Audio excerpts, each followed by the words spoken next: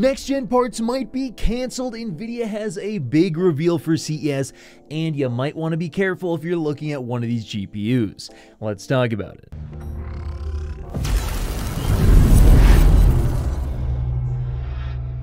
Alright, so let's start off by talking about AMD, because it looks like if you're interested in buying a 7900 XT or XTX, well, you might want to be careful about who you purchase it from, as yes, you could purchase the wrong one and be, well, pretty much SOL. Now, what exactly am I talking about? Well, there was an article posted over on WCCF Tech recently, which went over a major issue that certain 7900 XTXs are having. Now, depending on the way you look at it, it might not be a major issue, but for this user, it definitely was, as it looks like their 7900 XTX was hitting 110 degrees Celsius on the junction temperature. And to make matters worse, not only was the GPU running very hot, but on top of that, it looks like it was potentially affecting the performance, and the fan speeds were ramping way up. And this is not the only post or thing I've heard said about the 7900 XTX when it comes to at least the reference models potentially running really hot on certain models. Now, whether or not this is going to be something that only affects a certain amount of them that went out, or if it affects all of them, is yet to be known. However, according to AMD, apparently this is normal behavior, as if we take a look at the article, we can see a post from the user who said, quote, "Hi everyone, as we know so far, quite many people have problems with the reference 7900 XTX cards reaching 110 junction temps,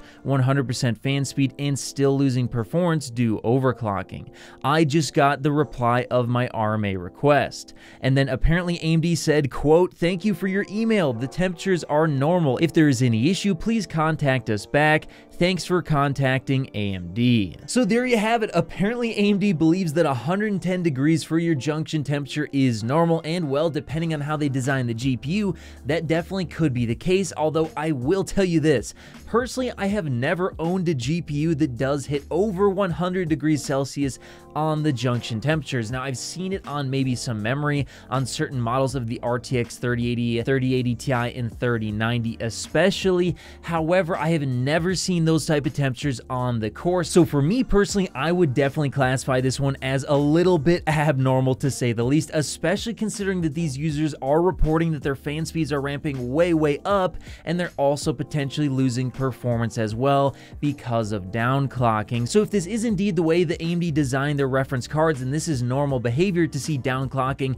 really high fan speeds, as well as very high temperatures on those junction temps, well then I would go ahead and say this is yet another reason to avoid the reference model when it comes to the RX 7000 series. Now, I've been saying for a while I probably wouldn't buy the reference model, as it does seem like there were a number of things about it that I didn't really like, especially when it came to overclocking. However, this is again another reason that I would definitely be avoiding these cards, and certainly I would not want to buy it from AMD.com, as it seems like, at least according to these posts, that their RMA process is also not the greatest. But now it's time to talk about CES, because yes, Nvidia will be at CES, and apparently they're going to be revealing some very big stuff for gamers, so definitely you'll want to stay tuned. And if I can't be there in person, I will be streaming the event, so keep an eye on your subscriptions and watch out for a live stream notification, as I likely will be live streaming it before I'm actually there live at CES, which I will be doing as well, so make sure you're subscribed for both of those. But yes, it looks like Nvidia could be revealing some new GPUs during this event, and according to a videocards.com article, here's what they had to say about it. Quote, "According to what we know, the event will primarily focus on GeForce RTX 40 mobile graphics. This includes RTX 4090,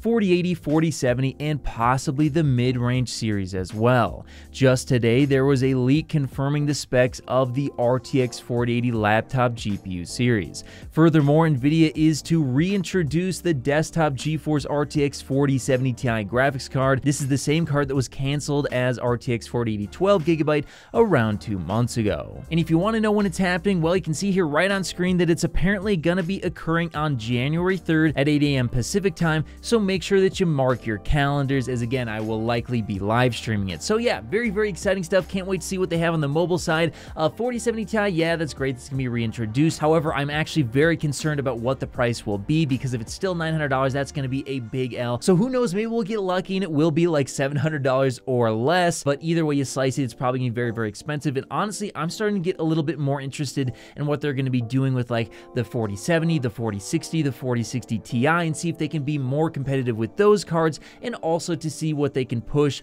in terms of maximum performance with stuff like the RTX 4090 Ti. But now it's time to move on to the big story, because yes, some next-gen parts on the PC could actually end up getting canceled if these leaks and rumors are to be believed. Now, this is definitely some huge news, so if you're looking forward to upgrading to some next-gen parts, you'll definitely want to pay attention, as this could have some serious consequences on what your next build could end up looking like. And I was definitely very shocked to see this headline, and I'll have to give you guys my thoughts on whether or not I believe it's going to be true. But first, let's go ahead and take a look at what was said here. Now, this comes from a WCCF Tech article once again, where they say, quote, Intel Meteor Lake S desktop CPUs rumored to be canceled. LGA 1851 might support trio of core families. So that is very, very interesting.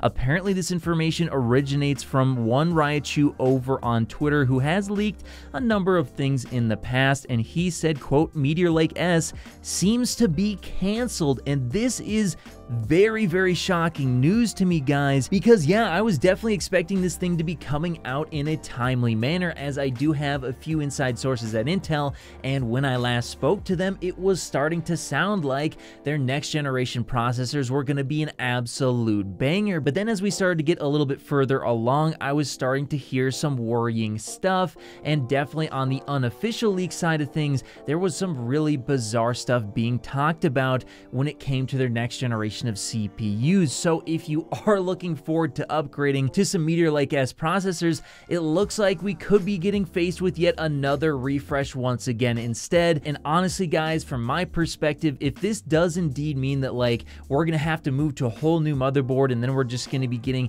a refresh of our current processors, I really don't see how it's gonna be worth it to move to a whole new motherboard when our Raptor Lake processors are already so good. I think I'd be more willing to move to a new board if it was a major redesign of the CPU with some major performance uplifts. But if we're talking about another refresh, yeah, that's going to be a hard sell to me and a lot of other people. So hopefully they can get these things out. But yeah, if this leak is to be believed, which honestly, guys, if I was to give you my thoughts on it, after hearing some more stuff recently, it sounds like that definitely could end up happening, where it gets pushed off or even potentially canceled.